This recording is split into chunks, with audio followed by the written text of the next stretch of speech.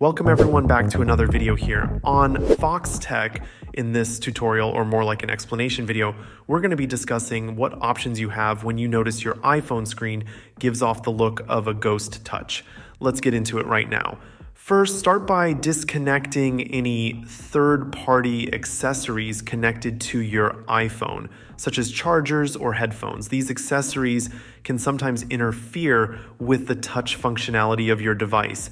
Additionally, ensure that your iPhone is in a location with an ideal temperature. Extreme temperatures can cause touch issues, so keeping your device within the recommended temperature range can help prevent problems. Next, clean your iPhone screen thoroughly. Use a microfiber cloth to remove any dust, oil, or grease that might be affecting the touch sensitivity. If you have recently installed or are using a damaged screen protector or tempered glass, consider removing it. Sometimes these protectors can impact the responsiveness of your touchscreen, causing ghost touch issues.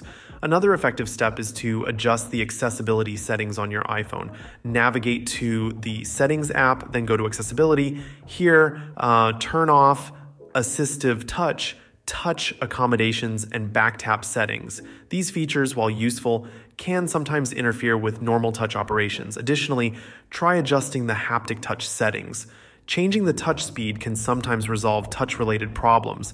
If these initial steps don't resolve the issue, try performing a force restart of your iPhone.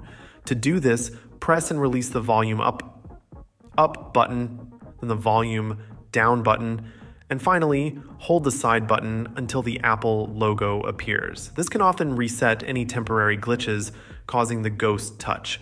Also, check for and install any available software updates.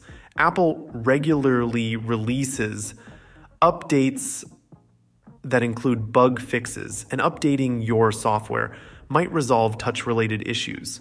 For more advanced troubleshooting, consider backing up your phone and performing a factory reset. Restoring your iPhone to its original settings can sometimes eliminate persistent software issues that cause ghost touch. However, if the problem continues even after a factory reset, it may indicate a defective screen. In this case, to visit an Apple store or an authorized service provider for inspection.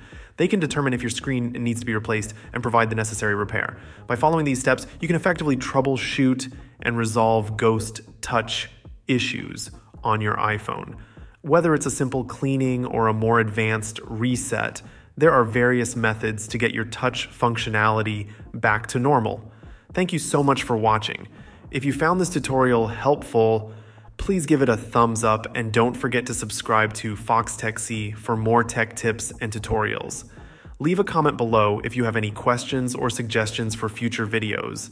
See you guys later.